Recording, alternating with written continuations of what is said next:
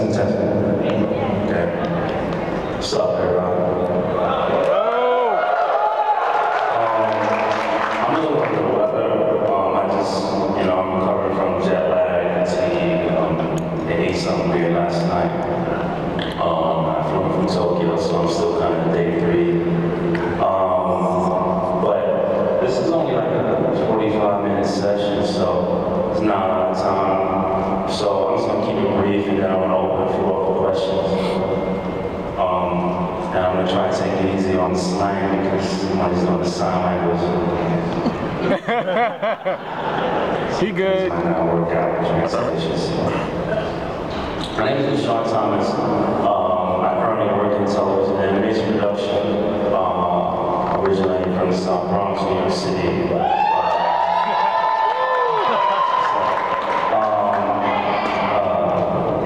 By way of Los Angeles, by way of South Korea, by way of Tokyo now. So I'm based out of Tokyo in Mangrove. I got my start wanting to be a comic book illustrator after high school, and found my way into children's accessory design, and then eventually web cartoons in the late 90s, and then jumped into a little television animation. And then I did 3 years in comic book, independent, freelance work, and then jumped back into TV animation with a show called The Boondocks. I did 2 seasons.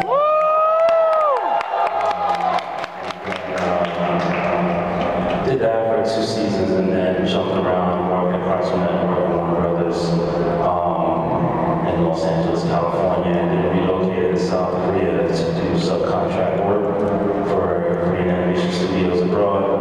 And then I worked on the show Legend of Korra, Pokemon, and then my buddy Carl Jones at the time contacted me, and I relocated back to LA, produced and directed a show called Anime NYC.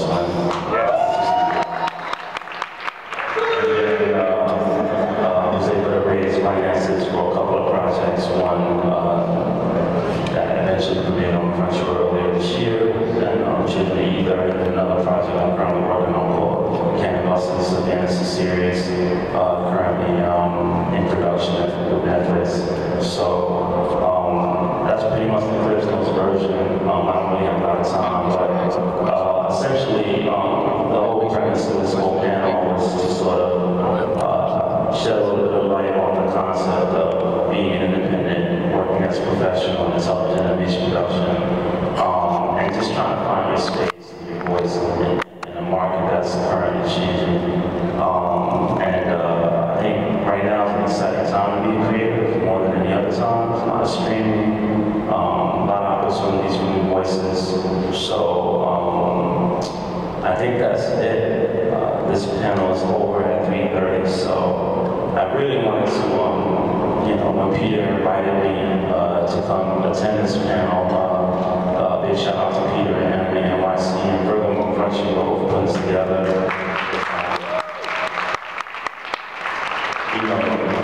New York has never really had like a legit anime con, to me anyway. I mean, I know there's been a few in the past, but I start to feel sorry for a lot of those guys who show up at New York Comic-Con anime outfits, and it's always kind of sidelined when New York Comic-Con gets recommended, so it's nice to see that, there's a collective effort to focus Japanese animation, East Asian pop culture in general on one event like this, so I'm super humbled to be here, and I'm excited to be invited as a guest of honor. So I really don't have anything else to say. I really wanted to get to the questions, because I know a lot of people, some people may be familiar with my work, some people may have some questions, interest in the animation industry, working in the United States, working in the animation industry in South Korea, working in the animation industry in Japan in particular. I know that's a very popular topic right now, people trying to go produce abroad. So I'm really here to just sort of deal with questions, more to talk about myself,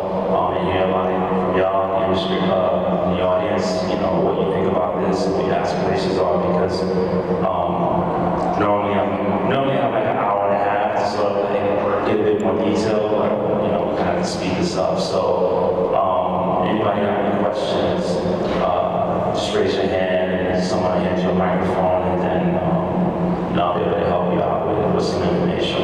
And it can be anything from production to a particular show or whatever. I'm not, partial to any particular topic. So, yeah. Okay, first I want to tell you that I appreciate that as a person of color that created something outside of what's normal in the Japanese anime world. So, you come with me, man. What's your name, bro? Sneak up. Nice to meet you, Steve. Thanks for coming out. I appreciate it. And my question is, maybe we get more children either? That's a good question. That's a conversation, we're having in Crunchyroll right now.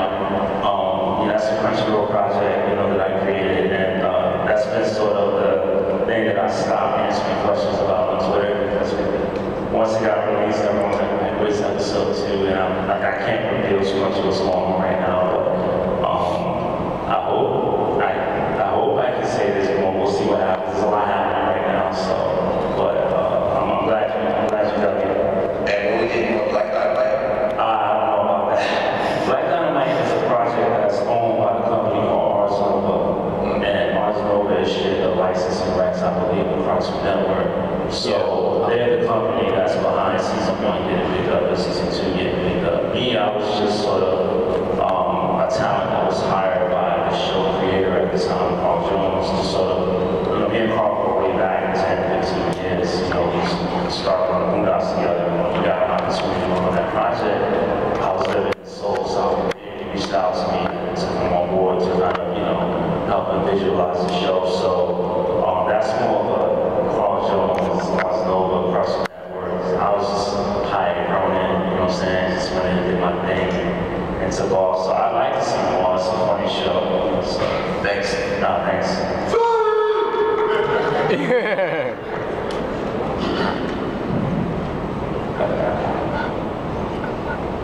There we go.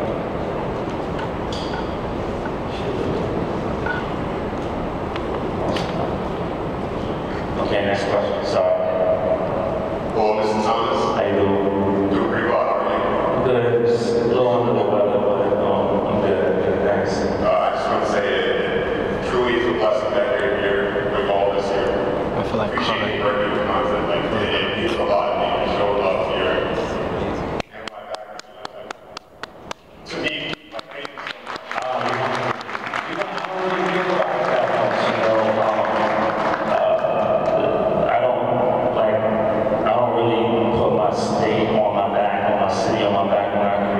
is there's so few cats in the industry that look like me. I'm just trying to not start getting trouble. I just want to stay focused and try and reach my goals. So to be able to come back to the city for an event like this and be in the position that I am at this particular con is super humbling, because I come from New York, so to come back to an anime con, like one of the first big ones, is super humbling. So I appreciate the recognition. Wait, he did that? So my question to you is, as an individual content creator, is it easy for you to have your creative freedom for projects that you may switch, like some producers or some sponsors? Are you able to routine everything that you put out to them, or does it come from cost? That's a good question. To the best of my ability, anybody in this crowd who's a creative, who's doing their own stuff, they're at probably various stages of their own projects, whether they're collaborating with someone or in the process of working with someone who's financing their project. If they're not doing it all themselves, there is a sense of control that you have to release, and it's not always a bad thing to let go of control, in my opinion. Like sometimes when I work with other people, they add something that I would have never considered, and it just makes it so much more better than what I had planned, So I don't really have any challenges in that regard. I think the two projects that I worked on in the last year, Children of Youth and then Currently Cannabis, are projects that I was approached after the projects were already in production, so they were already co-signing what I was doing. There was no wanting to change anything. I think that's usually a sort of environment that's associated with more broadcast network companies, because broadcast network are driven by advertising revenue bias, so they're influenced to change your project to fit a certain target demographic because the advertisers are paying for that advertising space to sell to a specific market. So if you have a show that's starring a female character, for example, and you're pitching it to Nickelodeon Cartoon Network, at least during my time, they may want you to skew it to a boys audience because that's what the advertisers are selling their product for the programming model. And that's a lot of that influence comes from the market. So I'm not really subjected to that because I'm working outside the lines in the form of streaming. So with streaming video, platforms like Netflix, for example, they don't generate their money from advertising largely. They have like 160 million subscribers paying like $10, $12 a month. So they just finance shows, you know, they're not making money from advertising. So the space for creative freedom is a lot more prevalent in that environment compared to broadcast. Does that make any sense? That is my question. Thank you so much. That's what's up. That's great. Sorry. Great work right now. Anyways, Mr. Thomas, it's nice to see you again after yesterday. That's right, we did meet yesterday. I had an autograph signing yesterday, so it's good to see you guys going. Just want to say that after hearing what you said during this panel, it actually inspires me since I too am also an independent content creator, and I'd like to say thank you for making my stride. I say, I should have I'm sorry, that's not the word I was at. Let's say, yeah, thank you for inspiring me to help me push forward in making my shows and my dreams come true as you are making your dreams come true. It's really an honor. You humble me, man. I think ultimately, one of the best gifts you can get in this business is to inspire other cats to, take it to a level beyond you, So if I can be a small spark for that, that's a win for me too. So I appreciate that, guys. Thank you. My question is, out of all the content that you created in the past, what is your favorite show that you worked on the most?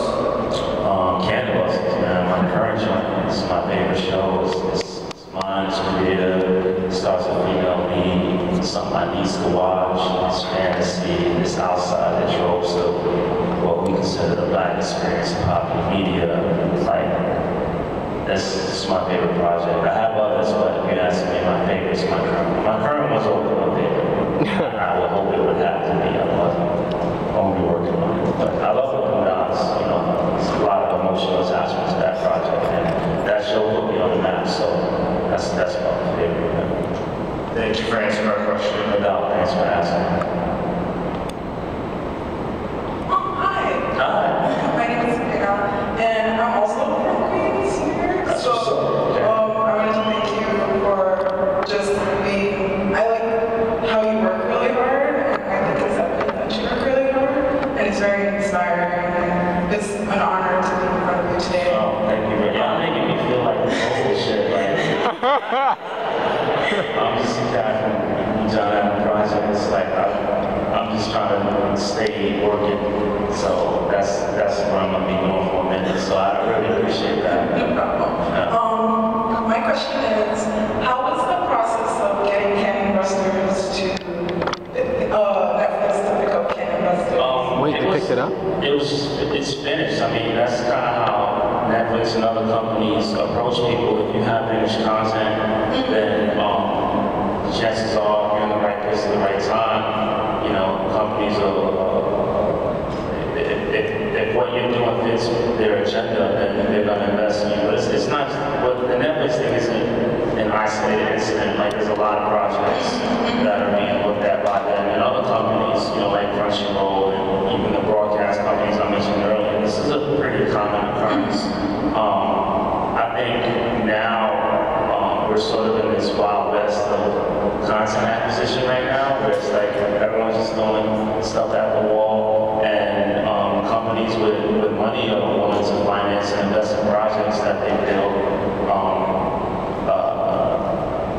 fits it's their catalog, it's their slate for the following year, and that project just happened to be one of them. The same thing with, Children of Ether, like Crunchyroll approached me and was like, okay, we like what you're doing, what do you got? And I said, okay, well here's 7 ideas, and they said, okay, we like that one. I said, all right, this is how much it's gonna cost, and just let me know when you can't afford it, and I'll come up with a creative way to get it done. So these things getting picked up, they aren't like new occurrences. It's just each year somebody comes out with something that's either a trailer or a short and a company. Sometimes that's all they need. But I think also because of my credentials, I think that helped a lot too. Having worked on popular shows, that played a role into it too.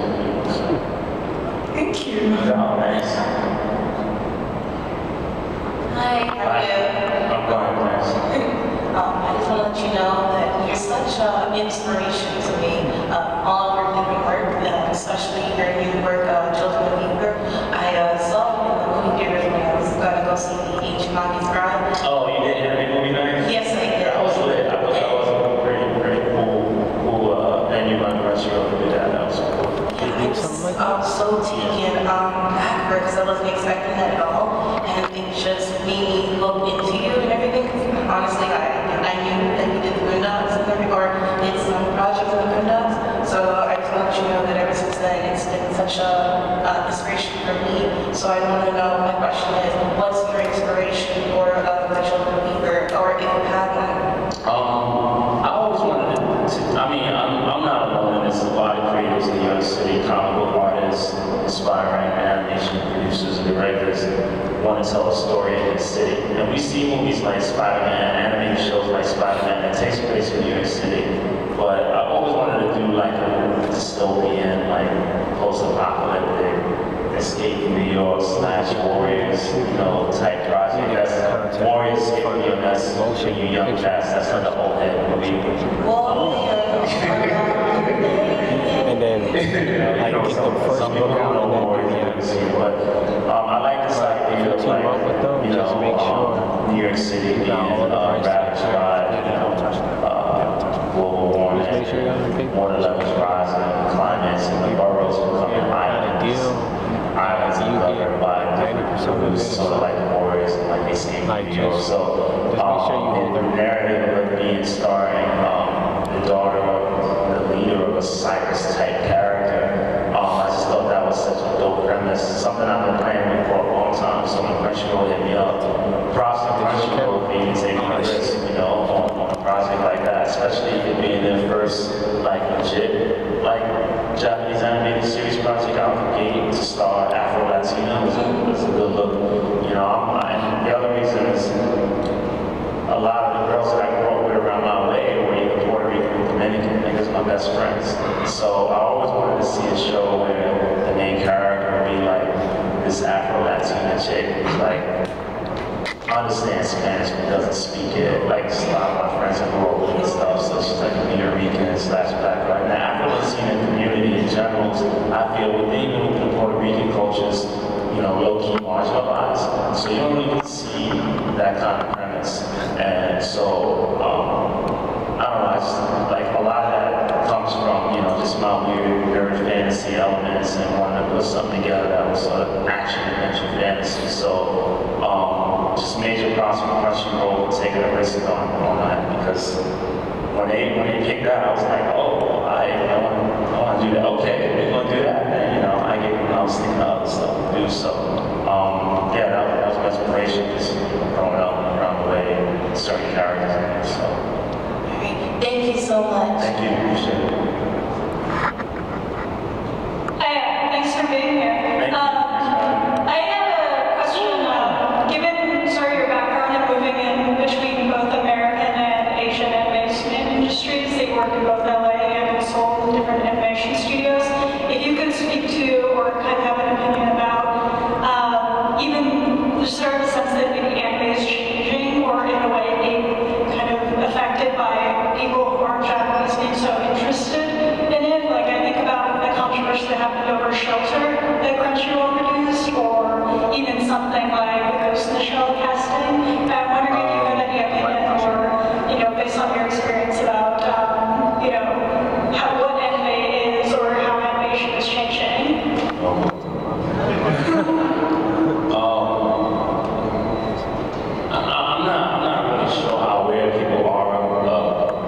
Japanese animation market as like a functioning machine. And there are way more educated people who've been in the business longer than I have who speak to this, you know, in a much more elegant way.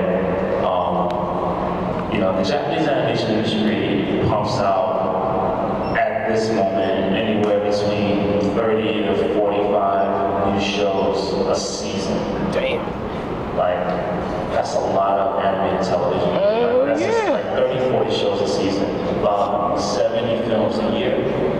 So, we don't really get a lot of the stuff that these licenses, we're really at the mercy of the tastes of the licensing companies in the West who handpick, edit, and distribute the Japanese animated content for Western consumption. So like there's so much stuff that doesn't make it to the States because the licensors is like, man, that's not really what our audience might want. So there's so much content happening right now. Projects like Shelter and you know, another point like Yo-Yo-Yo, you know, that's been a hot topic for a while. Those are like isolated incidents. I mean, Shelter's not even a series, like that's a music video, right? Yeah, yeah. I just thought it was interesting the issues that brought up about defining what an anime is versus whether it's just an animation or whether it's an anime. Well, I mean, we're talking about the scripters, right? So, you know, the whole anime, not anime thing, everybody has a different opinion. I think, you know, everybody's allowed to interpret art however they want. You know, some people saying the word anime as a sort of descriptor to determine animation from Japan is just easier for them. You know, they got that word from uninformed journalists from the 80s, you know, who didn't know what they were looking at, and they found out the word was anime, and instead of learning Japanese, understanding what the Japanese word anime means, which is a short word for animation, they decided to take that word and other it, and make it a sort of description or nomenclature to determine an entire style of animation from a specific region. And then licensing companies jumped on it because they have to market something exotic. It's cool to sell something. Oh, this cool anime thing in Japan, you want to get in on that. So I think they served each other. And over the years, kids grow up, marketing is very powerful, and that became the language. But it doesn't matter. At the end of the day, it is what you call it. You know, the type of stuff that I make, it's just my personal opinion of what I think is cool about animation. You know, when I'm done with it and I give it to you, you get to call it whatever you want. You can call it anime, you can call it animation, you can call it black anime, whatever you want to call it. However you want to interpret it, that's what it is. If you want my opinion on it, I'll tell you what I think it is. But at the end of the day, anime is just a short word for animation in Japan. Frozen is anime in Japan. Right. You know what I'm saying? So, you know, Americans, you know, these projects and these shows are very, they're very important to their identity, you know, and I think that when you attach your identity onto a body of work, especially in a medium that is growing at a massive pace, it's easy for you to feel like you're losing control of that. So you keep these descriptors in place to sort of gatekeep, you know what I'm saying, what you think it is. It's like, well, the same thing happened to hip hop, you know. What is hip hop? No one knows what that word means, but we all say it. It's really just a phrase in rappers' delight. But uninformed journalists, white journalists who had the power to write about music at the time was like, oh, it's hip hop music. And then black people who were poor, like, yo, what you talking about? It's like, oh yeah, it's hip hop. And that's the cosign. That's how it happens. So, is it not hip? Is Lucha Beats not hip hop because he's in Japan? That's bullshit. Everybody knows Lucha Beats is hip hop, right? He doesn't stop being hip hop because he wasn't born and raised in the projects. Does spaghetti stop being spaghetti because a Chinese chef in New York is making it? The more authentic Italians to make your spaghetti, it's still spaghetti, right? So, all I'm not saying to you, I'm saying that it's whatever you want to call it. I think the problem is gatekeeping, and that's the problem. And, you know, if they're not making animation to further the market, I don't care what they have to say anyway. If they were, they wouldn't be on the chat forum arguing maybe out making content. So, my position on that is call it whatever you want as long as you enjoy it, you know, but don't make other people feel bad because they don't co-sign with your definition of it. So that's my stance on the whole anime.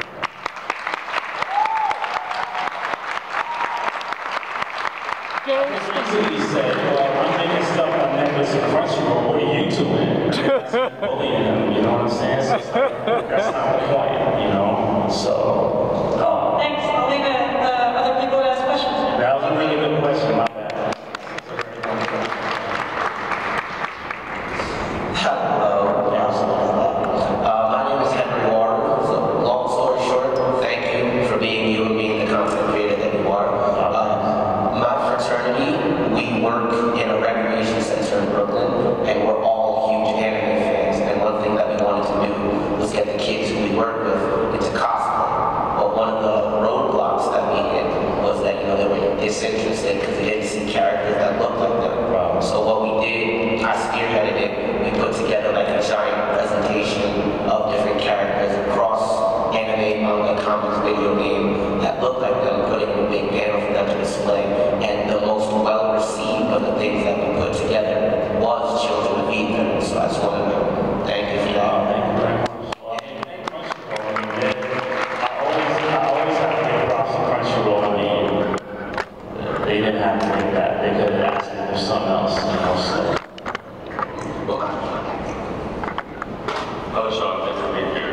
Thank you. So, it's clear that, you know, you're influenced by anime, by your work, you can see that. But of course, everything you do has your own stamp on it, has your own handprint. It's really yours. It's not just an influence. I can think of a lot of other Western cartoons that try to convey anime influence, but do it not so subtly.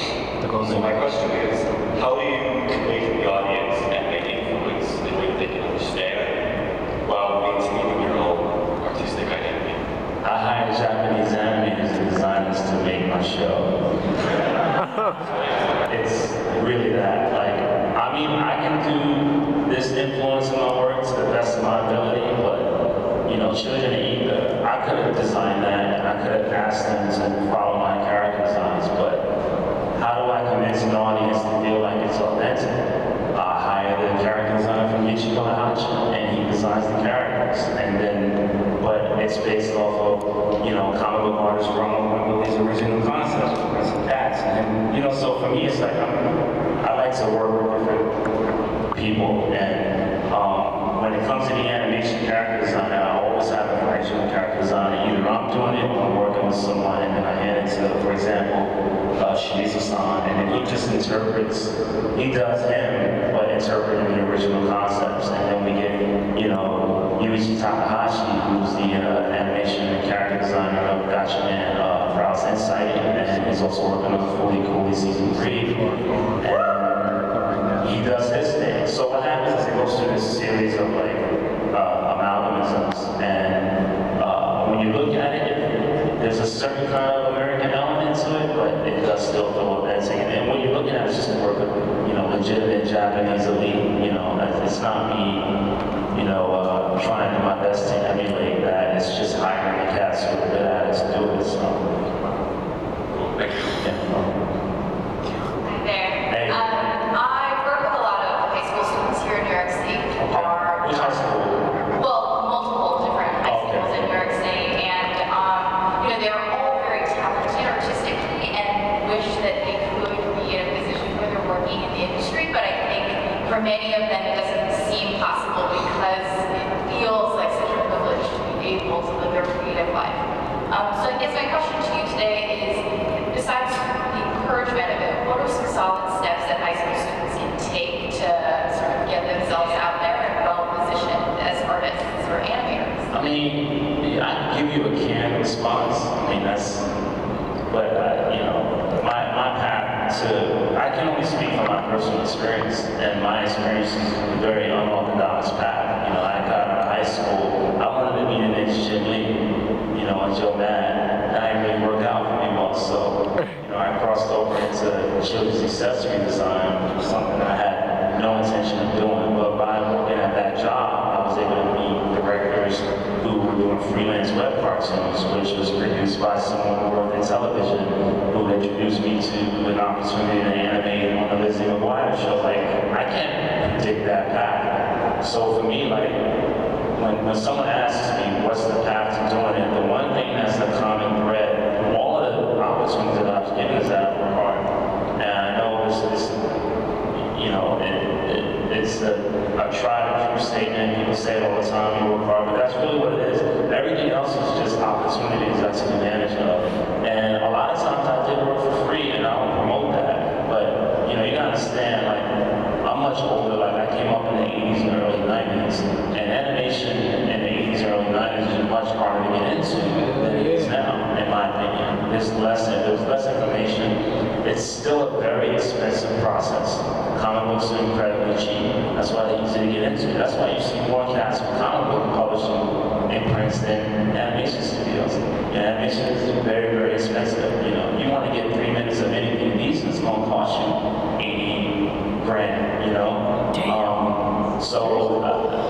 And answer your question about these kids getting into the industry, is really just about them stepping outside their comfort zone and putting themselves in a space where they're surrounded by people who encourage that. You know, one of the biggest challenges, and I talked about this a while ago, one of the biggest challenges that a lot of kids, especially inner city kids, in particular inner city kids of color, and more particular, inner city female kids of color, trying to get into this market, is that the biggest obstacles that you run into doing obscure things like animation, for example, is your family and your environment. Those are the biggest obstacles. Yeah. If you don't have a safe environment to do weird shit and do nerd shit and not be clowned and bullied for it, you have a high opportunity. You have that environment. Your family might be like, yo, nah, you won't be a lawyer, you'll be a doctor. You play basketball. You need to do something else. What is this concept? Because they didn't come up that way, you know? So those are the biggest private battles that a lot of these kids deal with. And some people are privileged to come up in an environment where their family encourages it, and others aren't. But you're teaching in these inner city schools. I can't speak to your experience, but I have no doubt that each of these kids, however creative they want to be, are fighting their own secret battles at home. And a lot of that is the hugest obstacle for a lot of kids, you know. So, and there's so many kids, right? So how do you give them a blanket statement to want them to overcome and bypass what their parents are saying, or overlook those cats, making them feel invalidated, or, you know, like in, you know, Shonen Jump, you know, like, that's a very, very difficult question to answer, because each experience is nuanced and varied. So I can only say persistence is the best way, and how they use that persistence, I think, will be their story. So I want to apologize for not giving you, you know, a better answer, because I do think that's one of the bigger questions. What are their obstacles? You know, in order for me to answer that question, I have to know those. So does that make sense? Yeah, thank you. Thank you. Oh my God, look at this. Nice to see you again. Good to see you again. I just want to say, like a lot of people have already said already, I really appreciate the way you're bringing more visibility to people of color in animation. And my question might be a little similar, but I was wondering, you know, myself as an aspiring content creator, what kind of advice you would have in terms of getting experience and getting started in the industry, maybe especially as a person of color, and maybe you can talk about the way that you kind of carved out your niche and globalized yourself working with Japanese artists. You know, She wanted to know what it is you got to do. and so I think the biggest thing is When she said it was like your work. I posted a video once, really well respected film director Audrey and posted this really dope video. And in the video, and I'm paraphrasing it, she's saying, like, you know, when you focus all your energy, when you're so thirsty to try and get on, you use these tactics to sort of distract from people. Like, if I can just get the password, or if I can just, you know, talk to this guy, if he can just put me in contact with that person, then I'll be good. Meanwhile, their work is flat, right? So it's like, the only thing that's going to move you forward is your work. That's it. Content is king in this industry, and the only things that usually get picked up is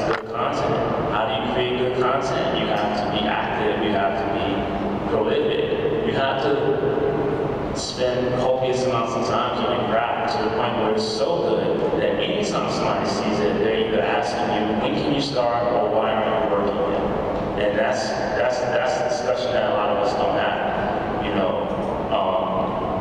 And I think the other thing that we have to be honest about is that you have to be whacked for a really long time. Like, I was whacked for a really long time. I still think I'm whacked. The people I work with remind me that I'm whacked, right? You know, Anime Miyazaki celebrated director, one of the greatest directors of modern time. He was an in-betweener for 6 years. 6 years in-betweener. He was not very good for a long time. He didn't get his first film until he was 40, and that was Castle of Cagliostro, and that shit wasn't even his. You know what I'm saying? Like, you know, Gordon Parks, one of the greatest film photographers of all time, his first film was Shaft. That was a game changer for the black community. He was 60 years old when he did that film. You know, Ridley Scott's first film was The Duelist. It was Duelists. He was 40. His second film, Alien, he was 42. You know, Takeshi Koike, one of my favorite Japanese animators, he did Redline, a classic film. He was 40 when he did that. Like, it takes a long time to get good. And the only way you get those opportunities is that you have to really put in the work. And sometimes that means being really good and obscure at the same time. You know, you gotta lose a few friends. You gotta lose a couple boyfriends. You know, you gotta lose your friend and your family. You gotta isolate yourself. You know, anybody who's good in this market, they're not getting good in the clubs.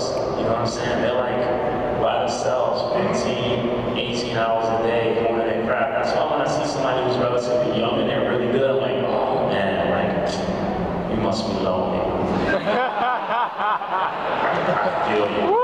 Yo, yeah, I rarely see them that young and that good. When you see somebody that good, they spend a lot of time by themselves. Because you don't get nice by just drawing 2 times a week. You know what I mean? You can, you're really good at drawing hands, you do the same thing for a whole year, you know? But you get my point, right? I'm saying, like, you have to be focused. And sometimes being focused means being really boring. And the only way you're gonna get a lot of work done to be at a level where people can pay attention to you is that you have to be really boring, you know? And that's I always feel weird when people ask me these questions. I have to give these canned responses, but it really is that simple. Like, there's no 12-step process to this. Like, you have to, like, really put in the work. And I think that's the only way you can get to a space where you have enough work that when the opportunity does come and someone sees what you're doing and puts you on. The other thing I want to say is that you have to finish your stuff. Like, you have to finish. Like, even if it's trash, just finish it. Because knowing how to start, middle, and end something is way more important than getting nice. You're going to get nice if you keep finishing projects. There's a lot of cats out there that I know that are super dope, but they don't go past the sketch phase. You know, they want to be directors, but they can't finish projects. They got ideas they're working on, but I think you have to learn and develop an aptitude for completing projects. That's going to save you when you get a job. If you're really good at just doing unfinished stuff, getting a million views, and all of a sudden the company hires you, then what? How do you meet a deadline? You know what I mean? You haven't really been practicing. So I think there's a lot to be said about aptitude, about working really hard, be boring, you know what I'm saying? And that's all I know, because that's how I got in the game. I didn't go to college, I didn't go to university. I sponged from different mentors at different stages of my career. And thankfully the animation industry doesn't penalize you know, for not having a degree. If you got Jesus Christ with a pencil, they're just trying to figure out where to push you. You know, they get your degree later.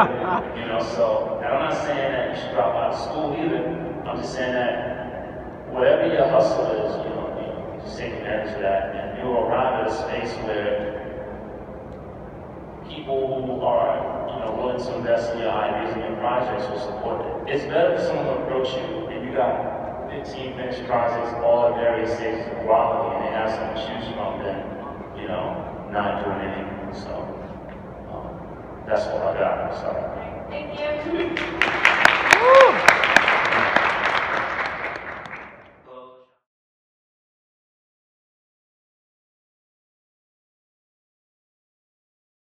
The Korean animation industry is largely a subcontracting hub for Japan, China, U.S. when it comes to handling main production of animated TV shows. So we have a long history with South Korea as an American animation television industry. So there are systems in place where it's mandatory for many of them, staff in Korea, to speak English for business purposes, for script translation purposes, just for administration purposes. It's a standard. So when I made my transition to South Korea, it was to a Studio JN who was doing a large chunk of Warner Brothers stuff, which I left. So they had many staffers who spoke English. That made it easy for me to work and then learn as much Korean as I could during my transition. It wasn't like me just deciding to go to somewhere where they didn't speak English at all and just break the rapids.